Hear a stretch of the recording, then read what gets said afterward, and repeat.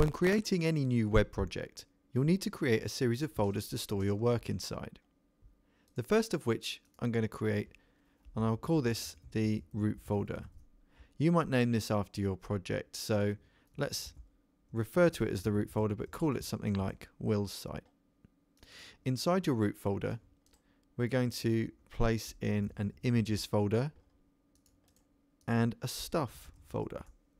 Now the images folder is where we'll keep any compressed images that will be exported from Photoshop or a similar application compressed for the web, and the stuff folder will keep any other things like Photoshop documents, high-res photography, things that don't actually get placed onto the website itself.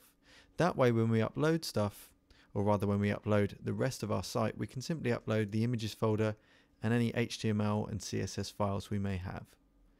So that's the kind of basic setup of your local folder that you need to do. Then once you've done that, you can, if you're using Dreamweaver, set this up inside the application itself. Now I'm using Dreamweaver CS5, but you might be using a different version, or you might not be using Dreamweaver at all. So what I'm doing now is specific to Dreamweaver, but it's not going to be specific to any particular version. So I think you can do pretty much the same thing from CS3, CS4 and CS5. If you're not using Dreamweaver, if you're just using a bit of FTP software, you don't need to do this next bit. You can skip ahead to the next video. So if you are, we can go to Site and go to New Site, and I'm just going to call this the same thing. So Will's site. So the site name in this particular part isn't going to appear anywhere on the website itself.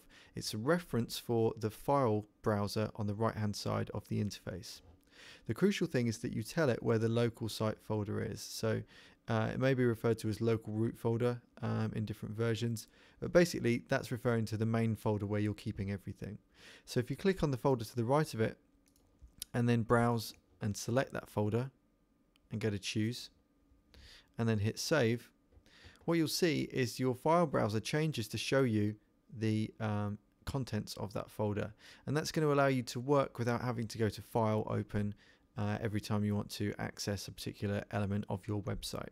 So that's the basic kind of setup of the local part of your web project.